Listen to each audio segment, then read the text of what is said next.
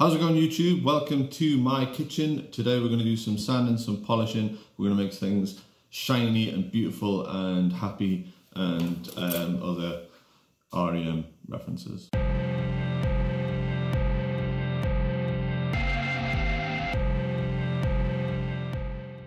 Welcome to my kitchen. Promise, it is my kitchen. There's daffodils there, look. That's to show that it is. I've been kicked out of Destroying Amps HQ, my spare bedroom. So by my missus, she's working from home, so I've been relegated to pot washer. So today, yeah, we're gonna sand back, smooth out and polish the Jaguar that was painted probably at least a month ago, if not more than a month ago. It's been sat curing, getting nice and hard, so it's good to go. We can sand it back nice and smooth, and then we have to polish it up for a mirror shine. It'll probably be a few hours work. I'm not going to make you suffer an hour of me polishing the guitar, but I'll give you the highlights, the sexy highlights, and it's going to be good. By the end of it, you're going to know exactly what to do. So here we are with the Jaguar body. I normally would be cautious when smoothing this out, and I would go for some 800 grit wet and dry paper, but this is all I have. I've run out, and I'm too lazy to go and buy some more, because what I have got is plenty of 600. Now, the reason I would choose 800 over 600 is it's just a little bit more, you can have a bit more control over it,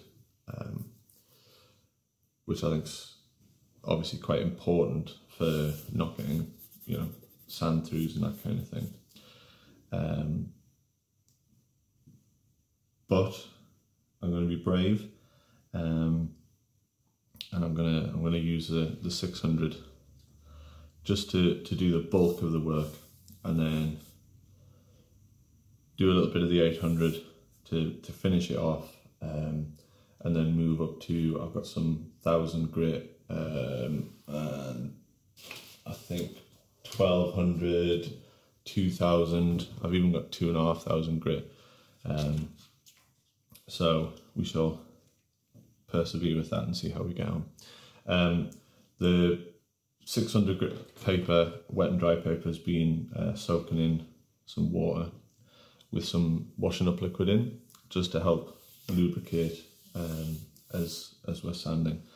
In the past, I have tried to, it's always recommended to use a block when sanding, but what I found with paint, when you're trying to polish it up, it's so much more easy to get sand throughs with the block, and so I am very careful, but I use just my hands.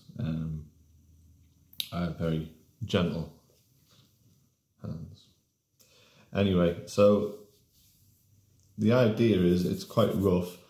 You want to get it smooth with the 600, and then the rest of the sandpaper is just to get rid of the scratches that the 600 paper will create, and then you have to polish it. So let's crack on. Wish me luck. If I get any sand throughs, you probably won't see this video or me ever again. Okay, here we go.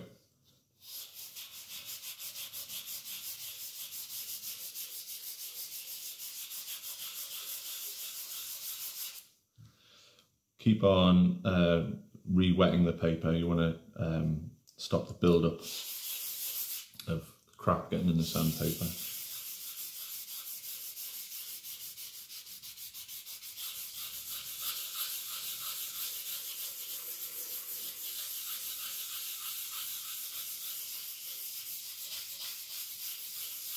You can almost immediately feel with that 600, it's taking it down and making it smoother.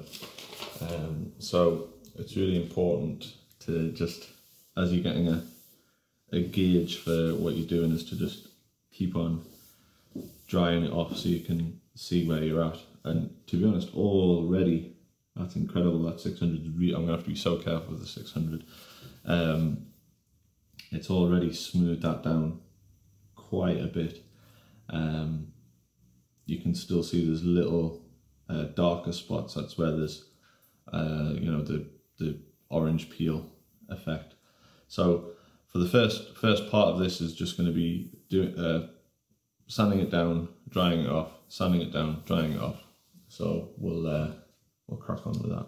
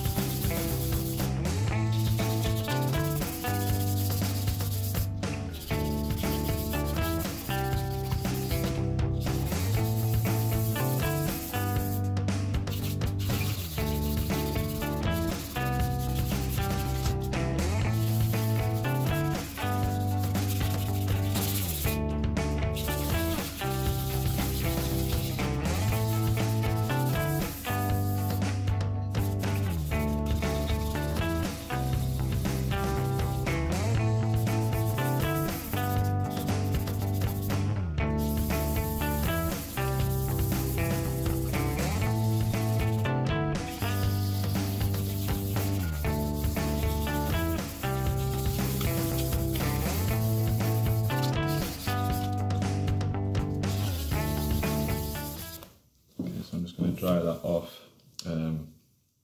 Want to try and, as best as possible, try and avoid too much moisture going into screw holes and bare wood. It's difficult to avoid, really, but if you can avoid it, you should, because it could swell the paint up and make it all horrible. Okay, so far that 800's done that 600's done a really good job of smoothing that off. You can see, hopefully you can see, I don't know if you can see in the video, to be honest. In some areas we've already got a fairly smooth paint job. And then on the parts where I haven't spent quite so much time, you can see the darker and deeper orange peel. So just got to start to be careful now on the parts where, you know, round here, where it's over here as well is a good example. Where it's already sort of smoothed those divots off.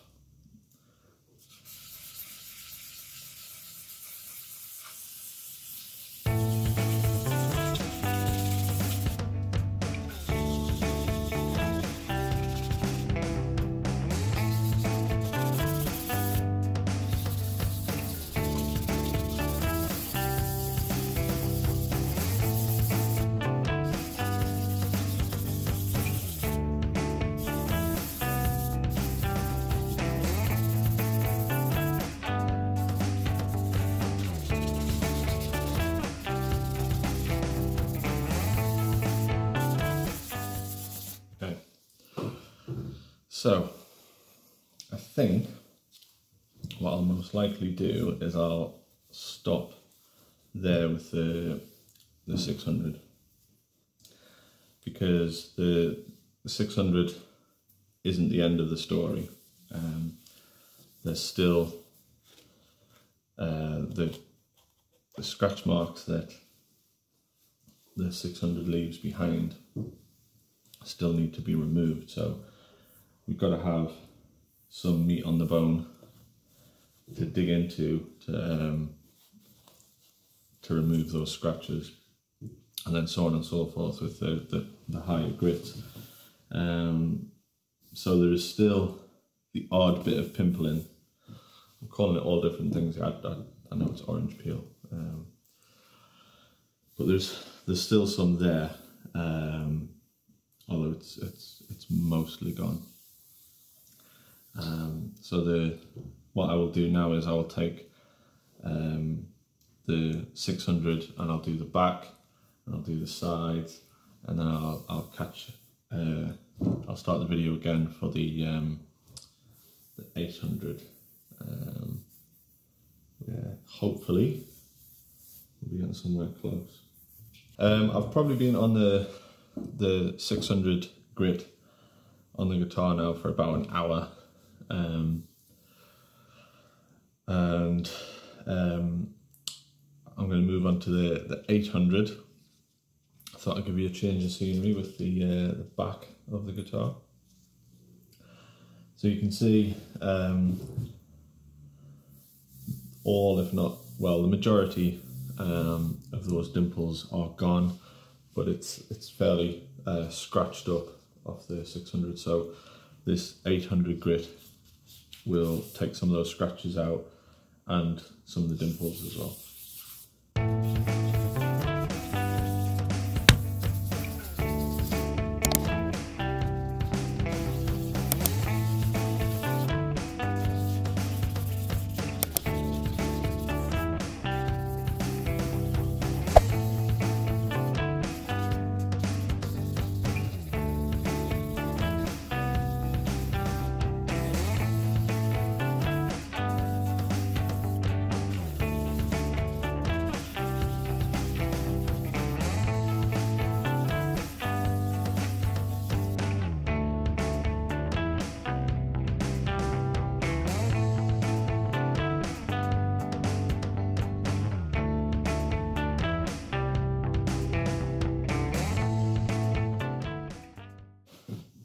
Okay, so that's the 2000 grit done. There's still swirls and stuff like that in the paintwork, but hopefully we can get that out with the next stage. So there's this product here that I've used a few times. I know you can get proper guitar stuff, just chat in frame, guitar stuff that guitar polishes, sorry, but this you can pick up in Halfords quite easily, quite cheaply, and you'll do like 1 million guitars with it, because it's obviously designed to be used on cars, which tend to be bigger than guitars. So we're going to apply that. It'll most likely take a few goes of this, so we'll go for that and see if we can get rid of some of the scratches and try and get a really decent shine going on.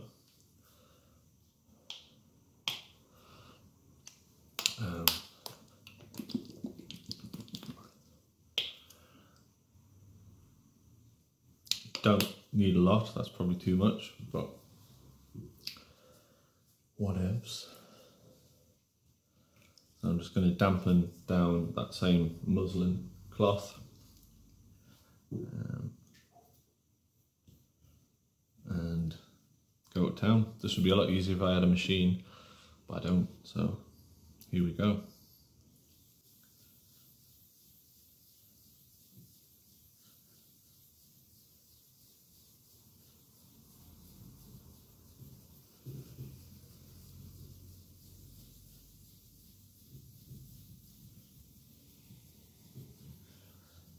So this is the process really, just swirly, swirly, swirl. I guess that this T-cut does have some, obviously, cutting properties to it. So it is very slightly taking layers of paint off. Again, so we do have to be careful.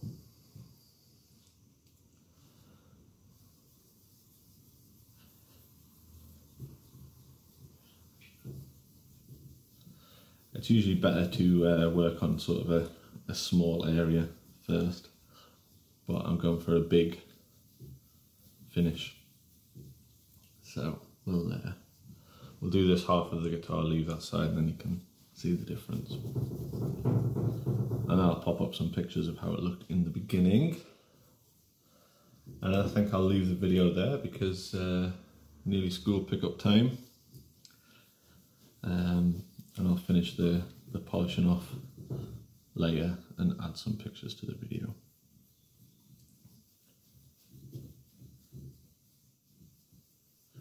You can start to see the shine sort of poking its head through there.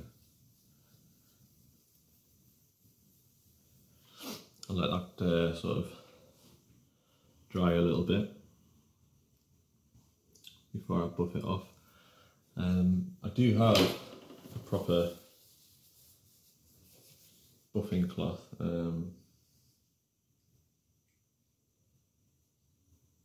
That I might end up using, but it's not clean and stride. I think it has bits of stuff that might scratch the paintwork. So we'll take that off, see how shiny we are, and no doubt we'll have to do it another couple of times, I would say.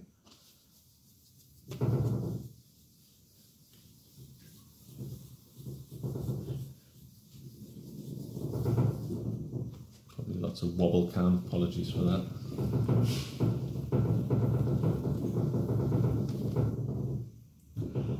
So that's looking pretty good. There's still some swirling in there, but that's only the first go at it. Hopefully you can see the reflection of the camera and everything. So we'll do a little bit more.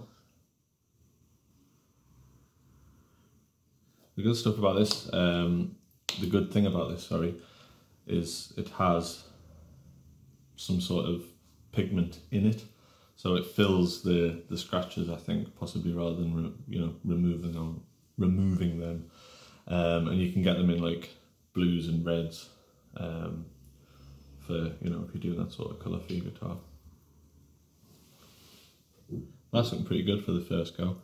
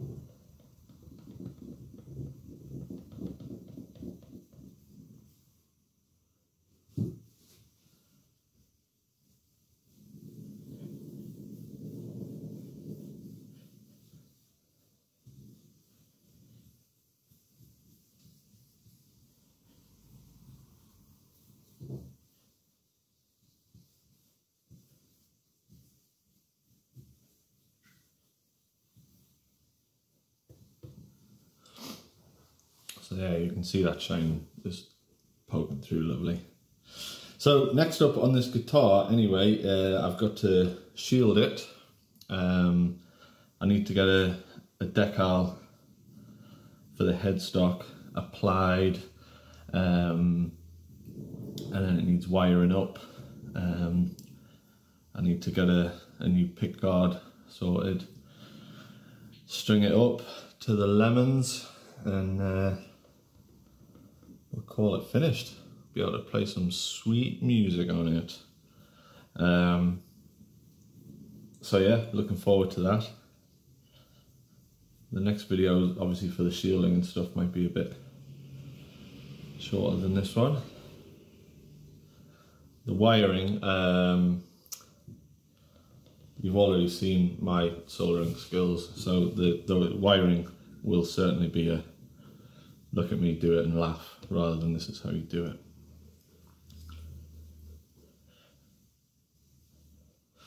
Right, so the second one is done there. We're gonna just read the instructions there, and it says remove before it dries. So guess I will.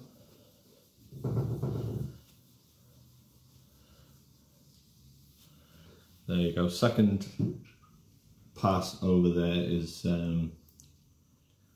better still. It will just keep on getting better and better, shinier and shinier. The scratches will, or the swirls really at this point, will start to go. Black paint obviously shows everything, like, you know, every issue. So if you had like a blue or red guitar, then the scratches would be a lot easier to get out. So yeah, I think I'll do another one.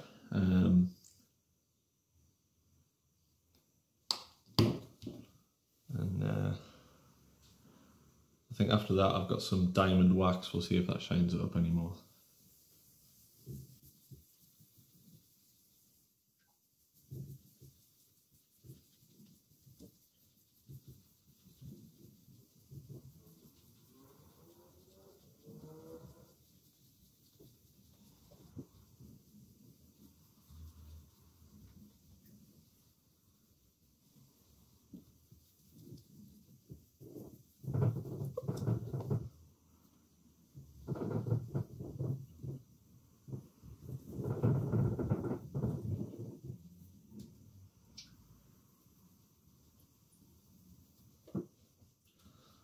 So let's have a look, big reveal.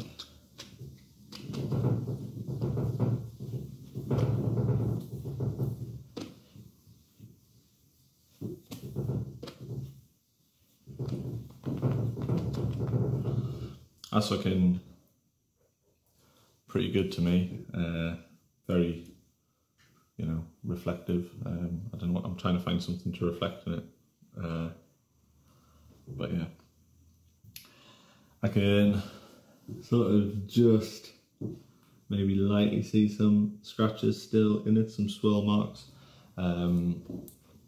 So we'll have to, you know, do another couple of passes, but so far that'll do. It's good enough for pit work, as I say around here. Right then. Let's have a look at it finished. Boom!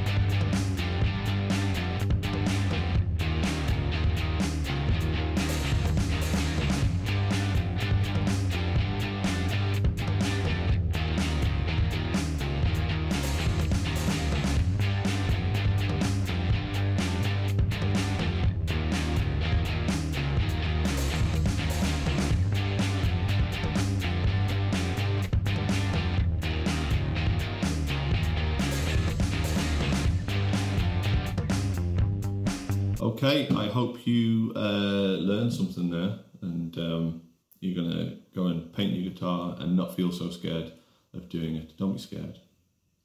The worst thing that can happen is you ruin your guitar. So don't worry about it, alright? Guitars look better when they're fucked anyway. So Anyway, look after yourself. Don't vote Tory, and I'll see you in the next one.